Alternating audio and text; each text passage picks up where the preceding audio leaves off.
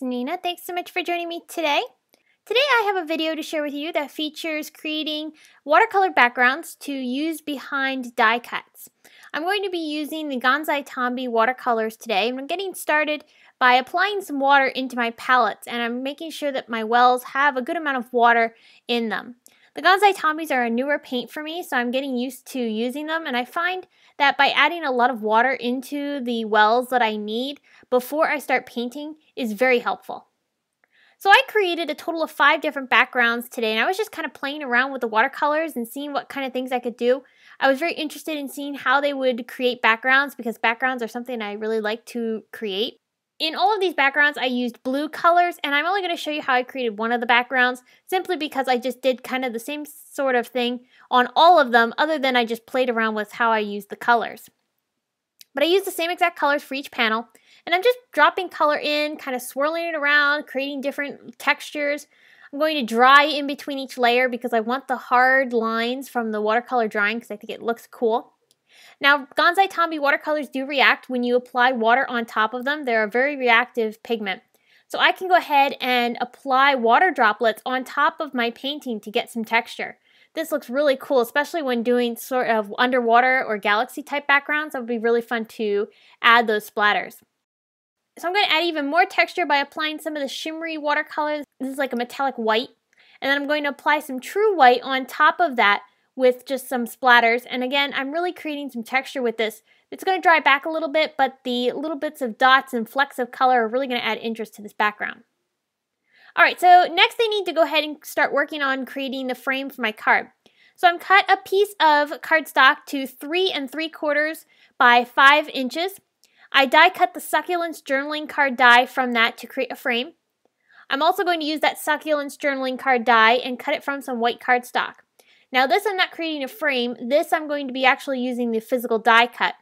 On the other one I just needed the frame, and I set the actual die cut piece aside to use in another card at some other point.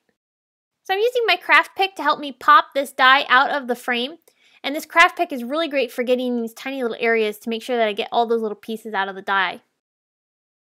So with my now dry watercolor panel, I'm going to take it into my Fiskars reinforced trimmer and trim down the edges so that way it's the same size as my frame, which is 3 3/4 by 5 inches.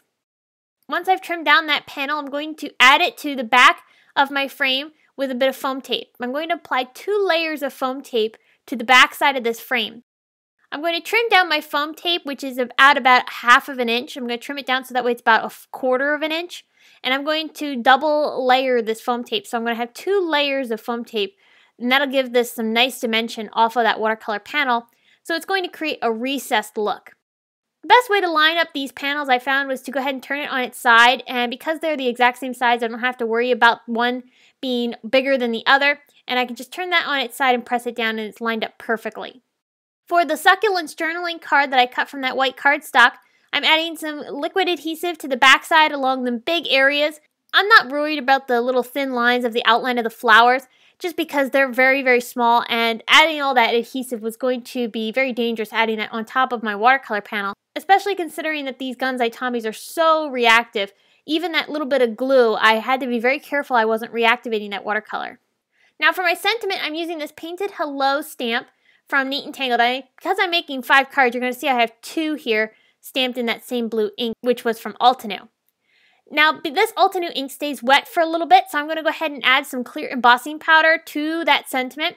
I'm going to heat set these, and once I've got those completely heat set and melted, I'm actually going to apply a second layer of embossing powder on top of these sentiments. Now, I have to work very quickly here because that embossing powder will only stick if the heat embossing is still warm.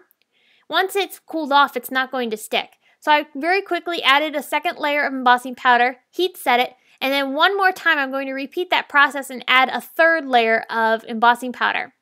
And because I added all these layers of embossing powder, that creates a little bit more of a dimensional sentiment. And I think it really looks beautiful. That really nice heat embossed sentiment with a bit more extra dimension looks just really cool and very, very shiny. It also darkens up the sentiment a little bit more, which I think helped match the card very nicely.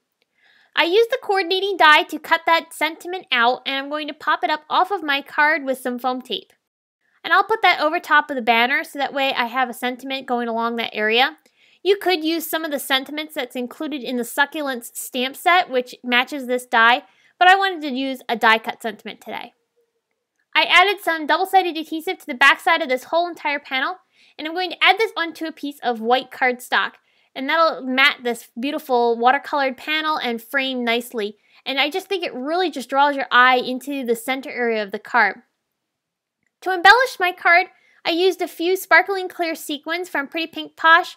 I used both the sparkling clear mix and the 3mm size. The 3mm are super tiny, but I really love having that extra size to be able to mix in with my larger sequins.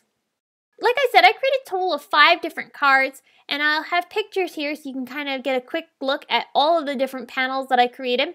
I also have still pictures over at my blog, so you want to go ahead and check that out over there to see the photos of the finished cards. I hope this video has given you some inspiration on how you can use your Gansai Tambi watercolors, or any watercolors for that matter, to create backgrounds which you can use in a variety of different ways, including behind die cuts such as this beautiful Succulents die from Neat Tangled. If you enjoyed this video, please give it a big thumbs up and subscribe to my channel for more inspiration. If you enjoyed today's video, there are 2 more videos on the right here that you might like featuring Neat Tangled products. Thanks so much for stopping by and spending some time with me. I will see you again soon, and have a great day. Bye!